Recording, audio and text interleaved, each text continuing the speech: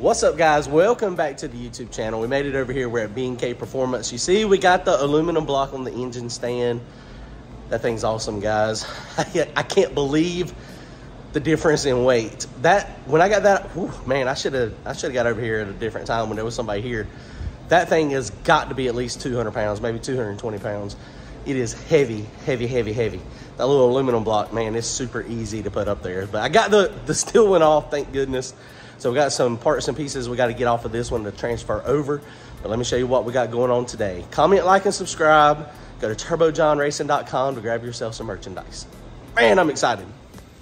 All right, guys, I think we got everything. I've got a couple little things that I need to order, but for the most part, we got everything to get this thing back together with. Man, that thing is heavy, heavy, heavy, heavy, heavy. So one of the things, couple things, I guess. Going back to one of my last videos, I showed y'all where I was talking about oiling system. Danny Ray, I talked to him some more, and he actually told me something that I had no idea. When you have a roller cam bearing, that just relies on oil splash. These actually do not directly go down into here to get any oil, so it's just splash. So what we got to take off of this other motor, we are still going to use the spacer bearings. This one is a 400 main, just like this one over here. So my crankshaft is still a 350 main. So that's, you know, one of the things maybe I'll upgrade at some point, change the crankshaft. I mean, this is a little baby stroke, but that's a great crankshaft. So I don't know, maybe I'll call Shaft Tech and see if potentially Shaft Tech, since this thing is already 30 thousandths now, I mean, Shaft Tech may be able to weld these journals up and take them to 400 and then machine them back down and re-nitride them. I don't know. That's something I'm going to ask. But for the meantime, we're going to put it back together exactly like it was. So spacer bearings are coming out of this block. They're going into this block, and then the crankshaft's going to get in today. Hopefully, I can go ahead and start file fitting the rings as well. If we can get the rings file fit and assembled, you know, that'll be good too. I don't know if I'll get the pistons slapped in it today, but if we can get some of this stuff done, I think we're going to be in good shape. All right, guys, let's get to work.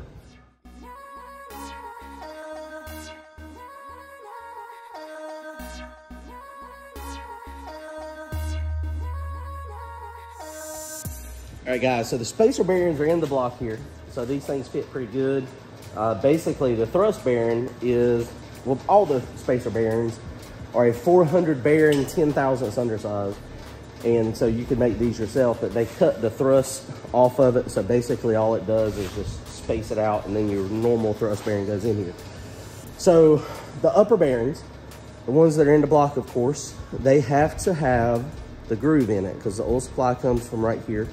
And so, of course, it's going to go on here like this, detain, and basically this will just pop down right in there. But something we need to do to help the thrust bearing survive, one of the things I do all the time, and I've got a good video on it, I think, on how to make your thrust bearing survive, which clearly mine failed, but it was because my torque converter was too tight, is I cut a groove in the bearing here. And basically what happens is, when you cut the groove here, I'll measure about 50 thousandths, and then I'll take a side grinder or a die grinder with a square bit, and I'll just notch it. And then that way oil comes up through here, pressurizes this area, and then it goes out the groove, so you get direct oil in through here.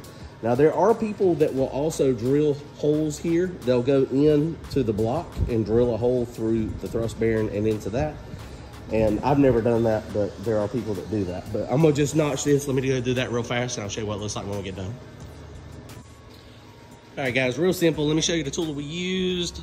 This is what we used to initially get it. See how it's a square end?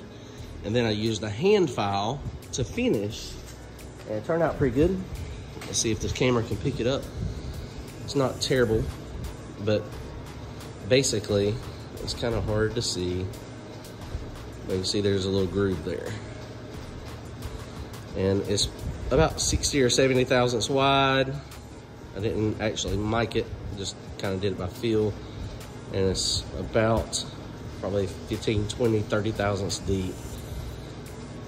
Very difficult to see it on the camera, but that'll give it just enough oil flow to where it helps oil the thrust bearing, and it should help it survive a longer at least in past engines.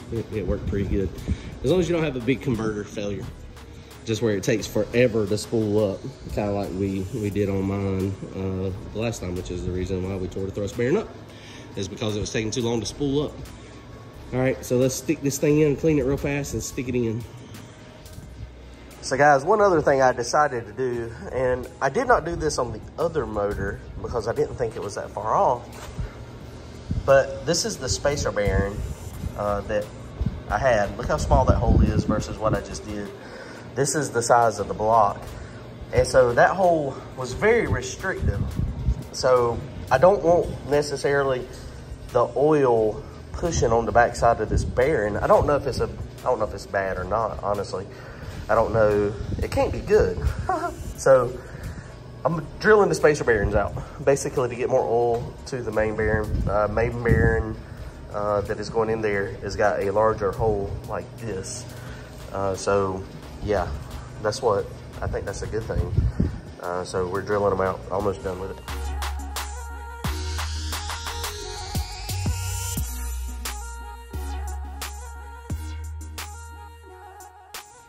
So if you notice on these bearings, the hole is small, but then it's like wing shaped. So you can see the wing, it actually is bigger than the hole. So that's gonna work out good. So I don't have to do anything to the bearings, the actual bearings. Something you always wanna check also, make sure this is a 30 thousandths. Make sure all the bearings are correct, because sometimes they package them incorrectly. Not a fan of the spacer bearings. People have been doing it forever. You know, this motor has been together for 2 years and I haven't had an issue out of it, but not particularly a fan, but it is what it is.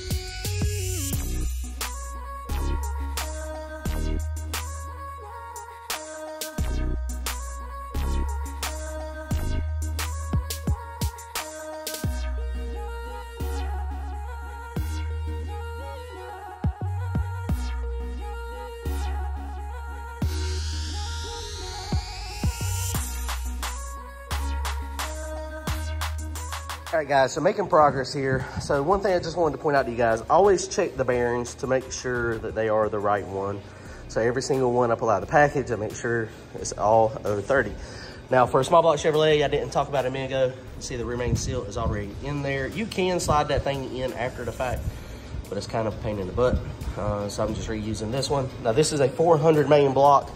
So the part number of the rear main seal you need is a 2909. If you get a 350 regular 400 block, that seal is going to leak, and it's going to leak bad. Been there, done that. Ask me how I know. So the bearings in there, I just use regular old Lucas for the engine assembly lube. It's freaking awesome.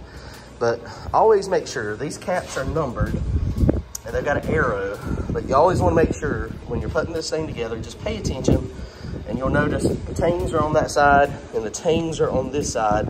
So tang to tang, that's the same way in the rod bearings and the mains. That way it keeps it from spinning. Tang to tang, always remember that.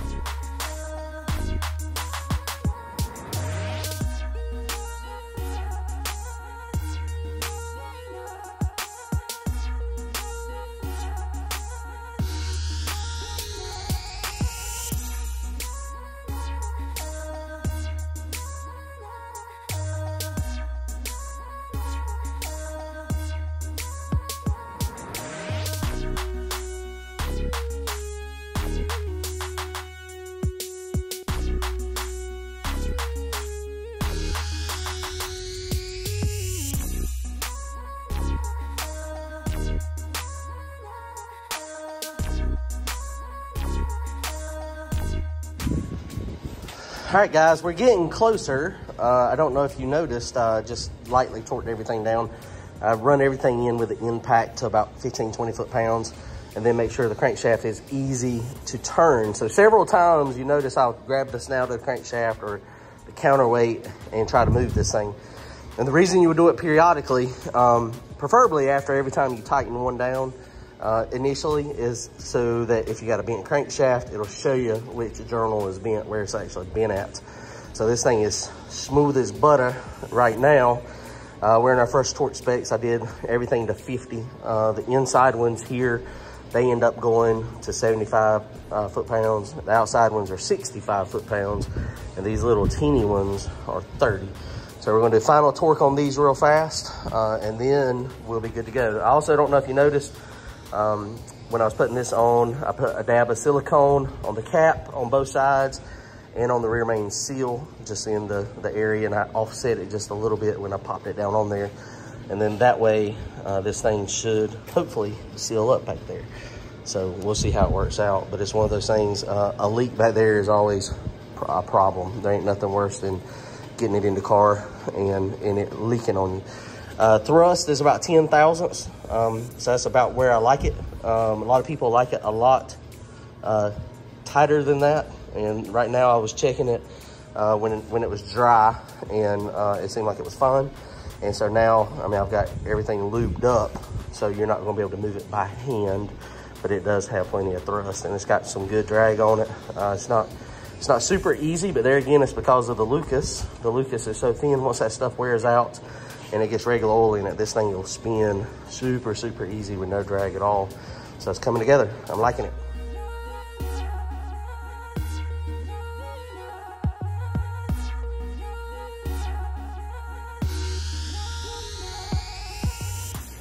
All right, guys, well, that is going to wrap it up for today. All in all, I'm very happy with the progress we made. We got the crank in it. My plan was to go ahead and file fit the rings, but that's just not going to happen today. It's time consuming putting these things together.